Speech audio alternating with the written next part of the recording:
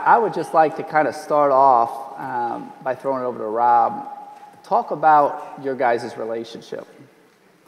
Well, I think I'm very fortunate as strength and conditioning coach. My situation is pretty unique, having been with Mike for a long time. Actually, when Mike came in as a player, I was on staff at that time. So our relationship is really good, and I think that's important. And I hope that other people would see that and understand how that can be successful for you, because I believe there's a lot of trust. And so you went through his system. Yes, he was there when I was a player, and then of course he left. And then when I got the job, he was actually the first guy really that I tried to get back to come. You know, Rob had been an Oklahoma State grad, and his wife was an Oklahoma State grad, and you know, he was at a very good school, had a great job. But I thought that we had a chance to get him back. I'm not the smartest guy in the world, but I've been in college football long enough at that time to know that the strength and conditioning is the most important aspect of developing college football players. And why do you say that? Well, coach gets them really 11 months out of the year. So the discipline, the structure, the toughness, the environment that he creates and develops sets them up for us. The players now come in June, in July. So in years ago, we showed up in August. But these guys now have been with him for 8 weeks, even the new players. And so when we get them, they're conditioned for our system, and he provides that. But he has a very difficult job. We all know that no matter what your age, nobody's fired up about running and lifting weights and working out where it's hard and you sweat. You know, I still run into people that say that was an exhilarating run. I've never had one of those. I mean, I've been miserable from the start, you know, and if the door was anywhere else further from our locker room, I'd go to lunch instead of running at lunch. But Coach has a difficult job because he makes guys improve, and there's pain involved in what he does. And so, and I've often said this, not obviously just because we're here, but you know, if he decides to get out of it, I'll have to find something else to do because he makes our job so much easier. And your job is essentially to maximize genetic potential, right? Yes. And so talk about the mental makeup of a football player. Well, we're trying to essentially develop a swagger, a physical presence with our guys because that's essentially what it takes to be successful. So we're training that dominant alpha male type mentality is what we're trying to create. And that's great for the football field. Yes. Where does that become an issue? Well, we're trying to create that within that athlete, but at the same time, when you get out in the social world or in just your normal everyday life, we want a guy on the football field who is ready to go at any time and is ready to step up, but because somebody maybe cuts in front of you at the checkout line, we don't want that same type of behavior. So that's where it becomes a little bit of a balancing act. Which, Coach, that's why it's so important to give these guys education around it. No question, we spend an enormous amount of time, and really way more than we did even 4 to 5 years ago, in trying to... Why did that evolve? Well, we figured this out. The reason we're here today is our staff. We've been there long enough. Coach has been with us forever, and I've done it long enough now that realize the importance of developing the student athlete and educating them on what we expect. And we talked about this, you know, the millennials, that's who we're coaching now. They have information at their hand. They have a cell phone, which is essentially a computer.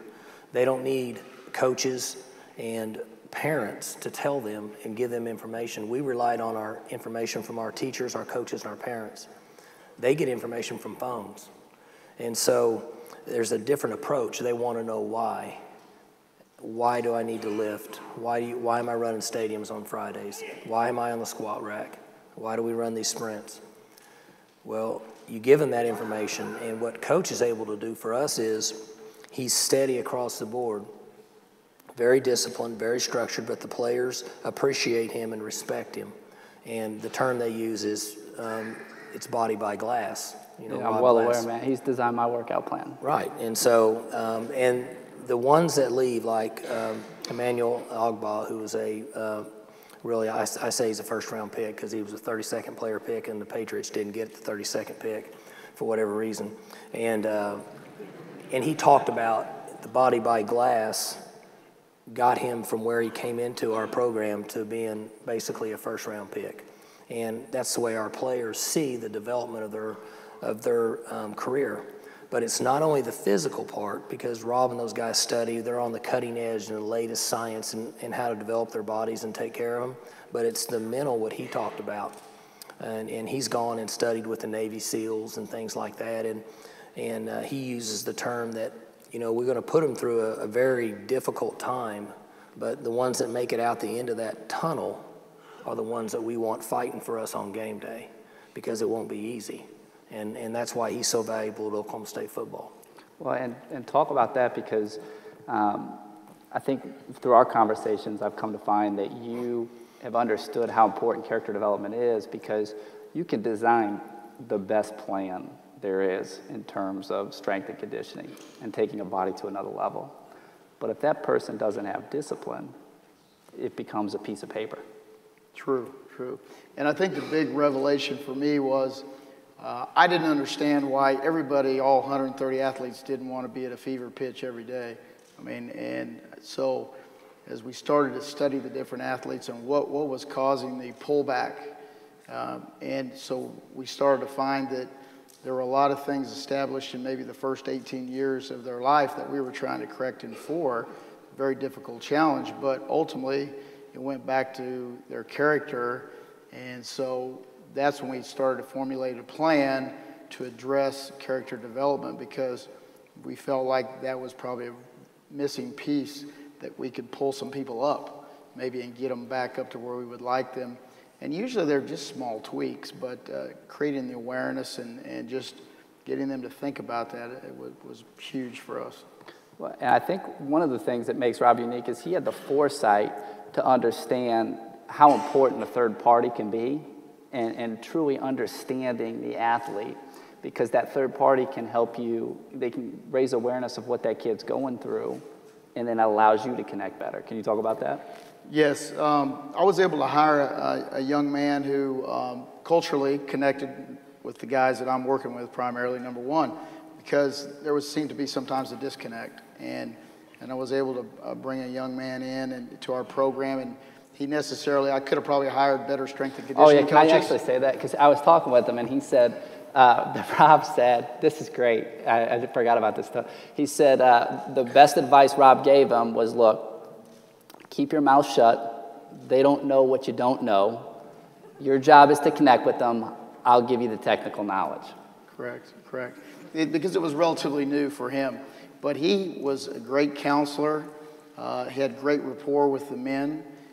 And so sometimes when I would bring a young man in and say, I don't understand, I don't feel you training at the level maybe that you were a year ago, or maybe it's just there's a lag there, and they wouldn't really connect with me, and whether it was culturally or just for whatever reason. So really that's where that third party came in, because he really doesn't have a dog in the fight, and he could connect with those guys, and then it was a great source of information for me. And I realized a lot of times I was probably the one at fault, because I was maybe too demanding, and I didn't understand why they weren't doing what I thought they should be doing, but yet there were outlying factors that were causing that, and he was able to bring that to my attention, and I really think that helped us, or helped me, and that's that third-party awareness.